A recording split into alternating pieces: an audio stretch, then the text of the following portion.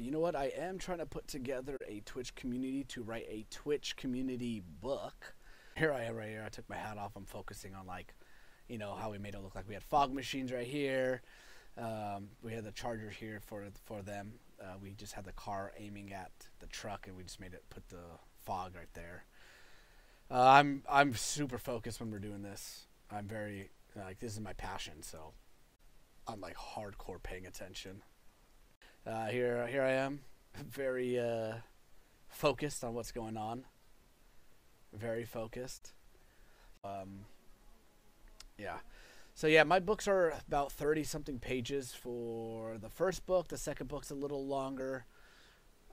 Might have been 45 to 60, and then they just get longer, you know, because once you start writing, you get like your story, and I'm like, yeah, and then the story just expands as you write.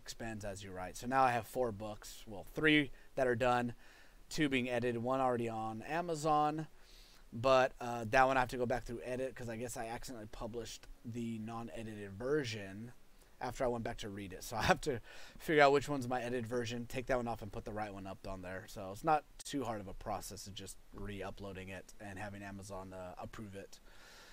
I've been writing the book on on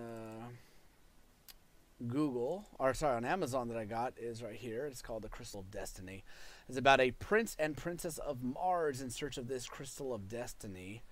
It's supposed to tell one's destiny, so the space pirates are trying to capture it. You know, once they find it, they attack them and try to capture them, but of course, their AI robot ship tries to protect them. The older of the twins, Boba, protects his sister Jen. And pretty much the crystal forewarns of a greater danger to come, and that's when you get a 3-book series, or, well, it's 4 books total, but 3 more after that, which is called The Eye of the Universe, then The Staff of Eternity, and then Last Evil Queen. These are all written. They're being edited right now, and this one I'm still writing. So I know CPR, so it'll be fine. Let me know if you need help. No, you just want my lips on your lips. Go away. I'm a virgin. And so here I am working as a background or crew. You know, we try to get the gold light, the sunset light hitting on them. Here's the party scene. These are main actresses. Paul Cervenka, great guy, good friend. Christina Ballesteros, she's a singer, and she wanted to do some acting, so I gave this to her. Paris, this guy here, Paris Dillon, he has been in Lifetime movies and stuff like that. Paul has been in Grey's Anatomy and a bunch of other projects and short films. This is Stephanie Hernandez. She is now one of those Instagram influencers. You know, she's got a bunch of followers. She does modeling and all that stuff. So that's where she went on from here. Jeff, that's Jeff. He does more editing and coloring now. This is man, I'm really bad. Caitlin.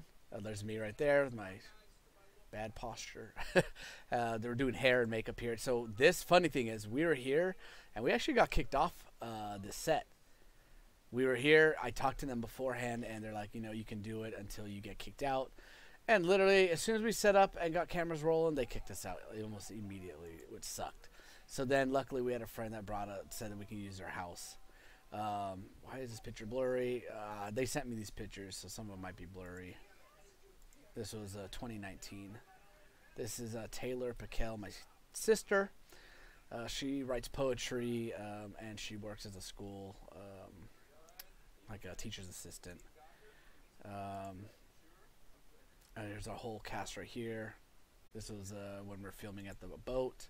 I think this is all day 1. Some of my stories have foreshadowing, so Redder has a lot of foreshadowing I use. I do like to do a lot of foreshadowing, but I do like doing flashbacks, but I love cliffhangers. In all my stories I write, there's always going to be a twist in it.